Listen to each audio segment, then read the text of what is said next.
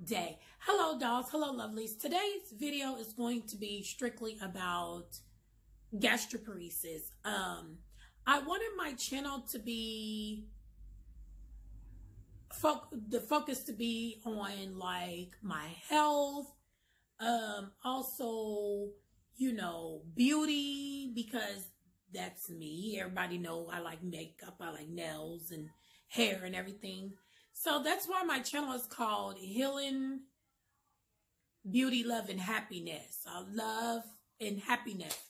So today's video is going to be about gastroparesis.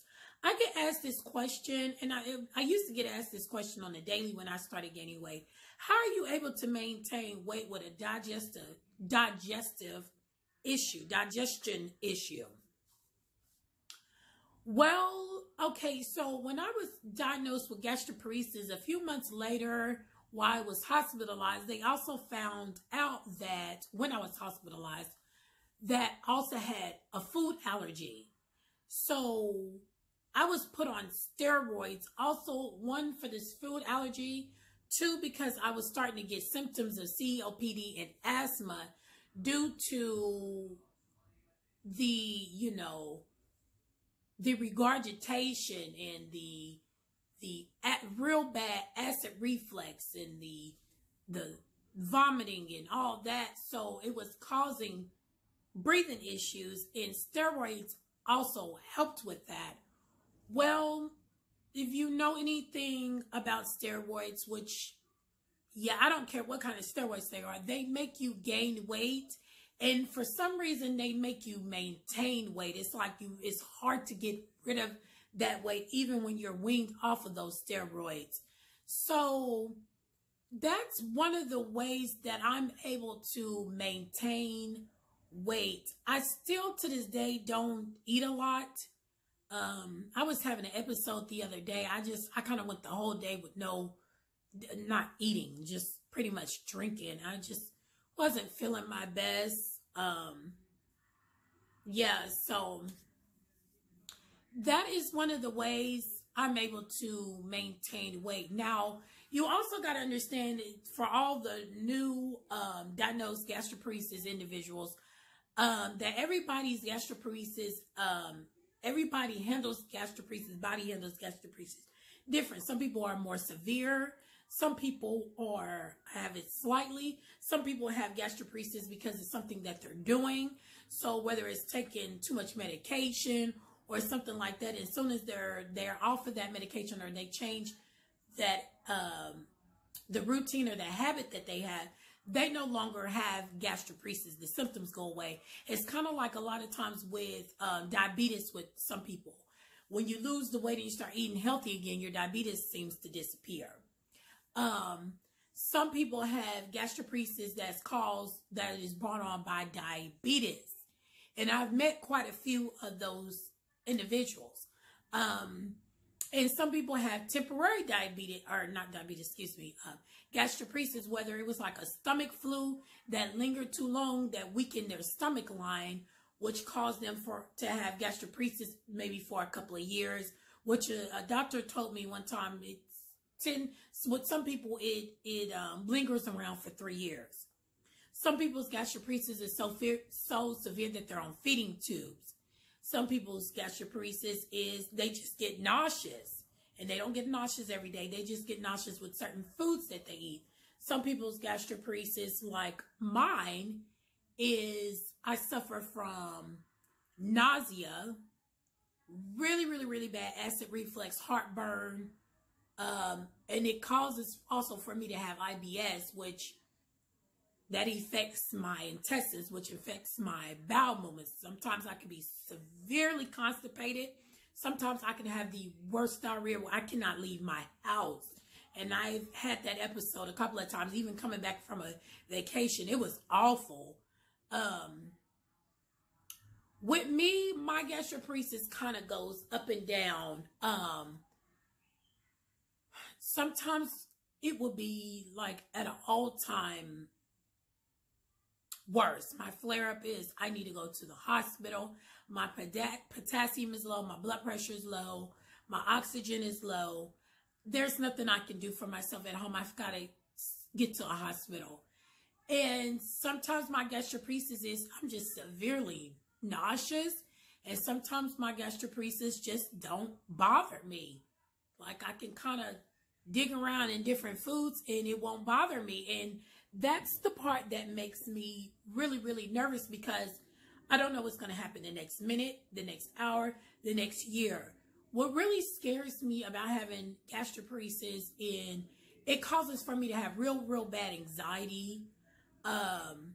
When I notice that my appetite is going away, like I hadn't had appetite for a few days, that makes me really nervous, because, you know, when I'm getting ready to have a bad episode, is typically my body lets me know, because I don't have no appetite. Like no matter what, you could put all my favorite foods in front of me and I just want to throw up at the smell of them. I have no appetite. So, you know, a lot of people that have to also understand that everybody's gastroparesis affects them differently. Babies, there's babies with gastroparesis, elderly people with gastroparesis, and a lot of people have also lost their lives from it, because it is a weakening of the stomach line. And literally, to sum it up, your body is starving itself to death. That's basically to sum it up.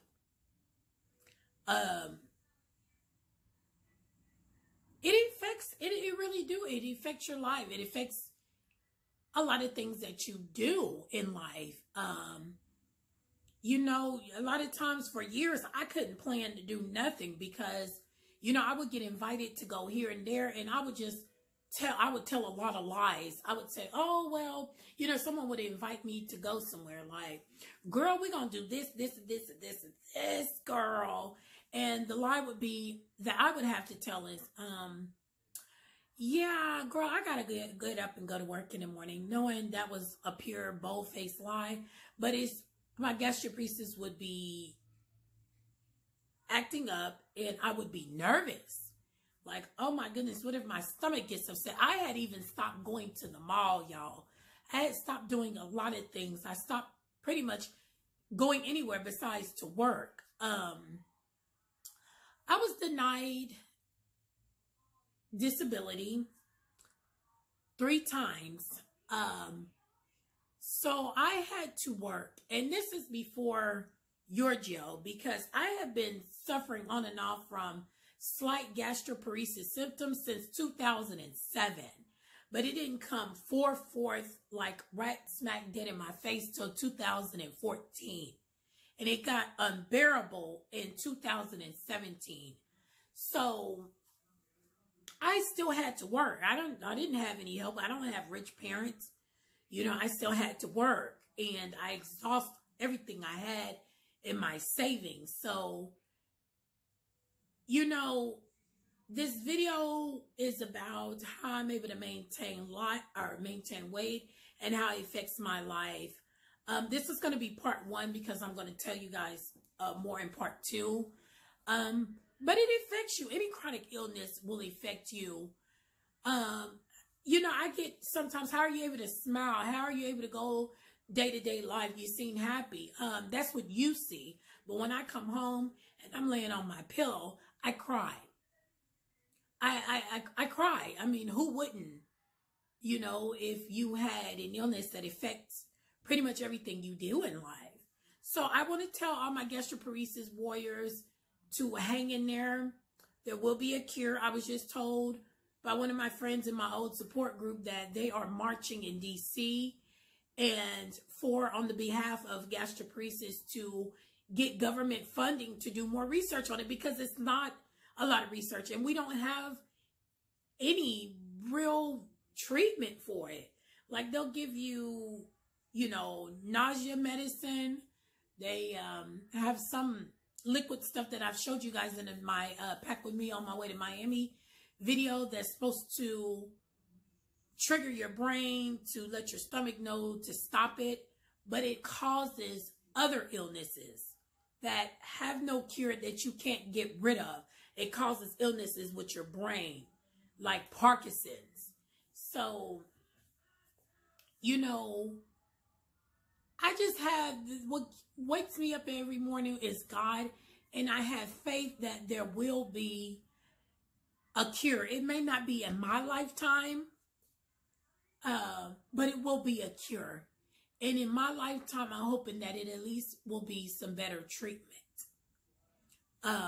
It affected me. It affects me every day because I get anxiety. I start getting nervous. Like, you know, me and your Joe is getting ready to go on another vacation. Y'all know how he is. He likes to go, go, go, go, go. And he likes, you know, he likes to travel. We get ready to go on another vacation. And when it gets close to the vacation, I start to get really, really bad anxiety. I get really, really nervous thinking that, oh my gosh, if this happened, we're not going to be able to go. We didn't wasted all this money. So it affects you. It affects you. On top of that, I have gotten other illnesses from gastroparesis. And one of the illnesses, I'm starting to suffer from migraines. I don't know if it's the side effects from my medication. They try to say it's these allergies because of the state that I live in, a lot of pollen and stuff. But I think it also has a lot to do with the medication that I take, because on one of the medications, I looked on the back of the bottle and it says side effect headaches. So I just want to let all my gastroparesis warriors know that one day there will be a cure, just like I know one day there will be a cure for cancer. And to hang in there and try to live day-to-day life to the best of your ability. Whether it's, I know when I was at my all-time low and I had a really bad flare-up, I had basically lost the use of my legs due to no nutrition in my body. Like, no, I just was weak. No, you know, and even then I was able to get on my phone and, you know, listen to my Bible, talk to different prayer groups, you know, color paint. I know sometimes the paint can be so bad that you don't want to do any of that. But when you are feeling okay, because some days it lets up and it lets you have a breather, you know, whatever it is that you like, that you care about, that you want to try to accomplish, I try to do it.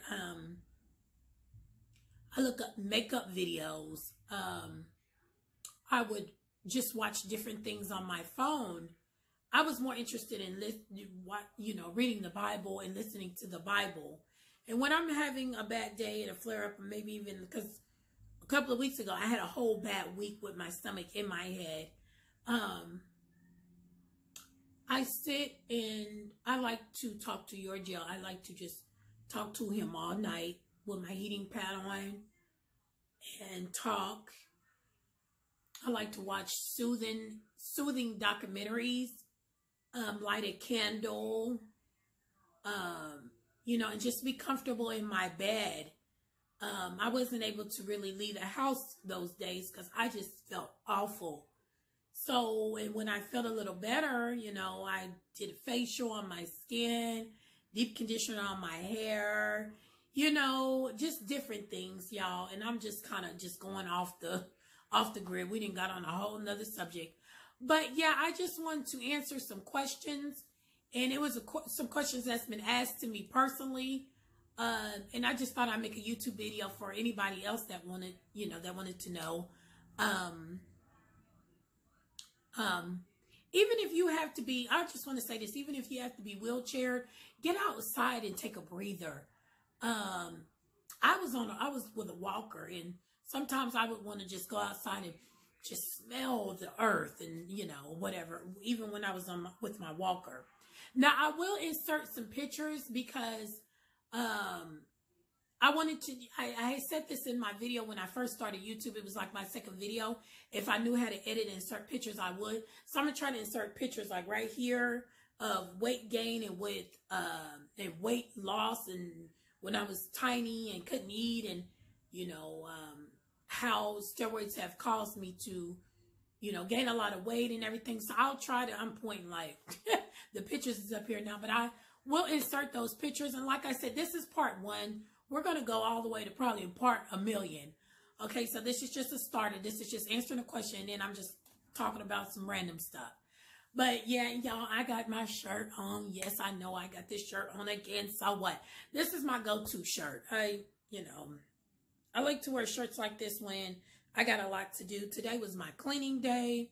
Go get us some dinner.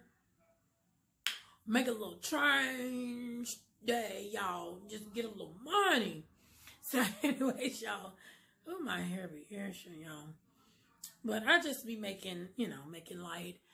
But you guys stay encouraged whether you have gastroparesis or not. Stay encouraged because life is hard as it is. If, with even out having an illness, it's getting to the point where it's getting too expensive to even live, y'all. What we gonna do?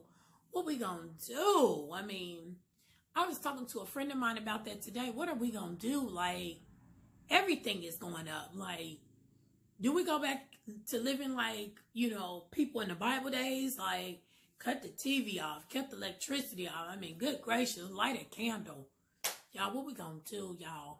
But we'll talk about that some other video because I want you guys to stay tuned. I'm going to make a video about covering acne, full face of covering acne with just using powder. Just using powder, no foundation. Also, I got a few things I want to show you guys that I've gotten in that you might be interested in. And, yeah, how Juvia's Place, yes, I said it. Yeah, they own something. Y'all should see the color foundation they sent me. Talking about it was my fault. I pushed the button, but yeah, we're going to talk about that video in another video. But I'm going to do a good get ready with me video using a full face of powder. So like I said, stay tuned. I got so much stuff, but y'all, it's been a really, really, really busy week for me. So I just did not want the camera in my face. But y'all, it's dark outside. I'm hungry. Giorgio said one of my favorite movies is on. So, peace. And always, always stay encouraged and love yourself.